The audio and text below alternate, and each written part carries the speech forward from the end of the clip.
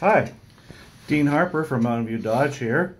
Thought I'd do something a little different this week for my video to you guys, because you know I love sharing information with you guys. It's fun, I have a blast. Today, I actually have a special guest. And my special guest is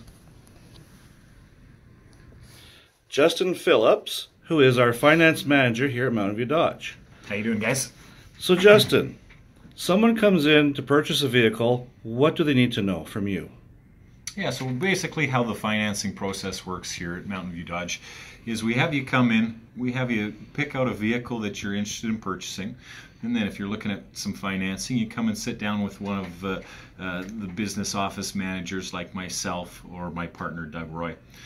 And what we do is we take your personal information, things like what you earn, where you live, social insurance number, things like that, and we have a portal to the banks, and we deal with a number of different banks.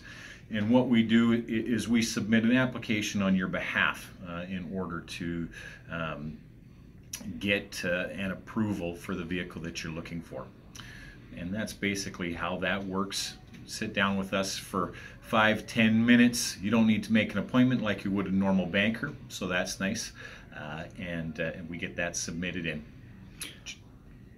What kind of information would they need to bring in with them? So it's handy to have pay stubs if we do need proof of income, or POI as the banks refer to it. It is good to have your SIN number handy.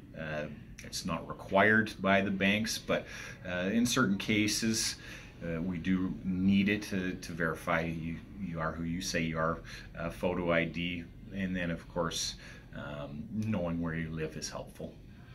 Awesome. Thank you so much for that information, Justin. Talk to you later, everyone. Until then, have a great time.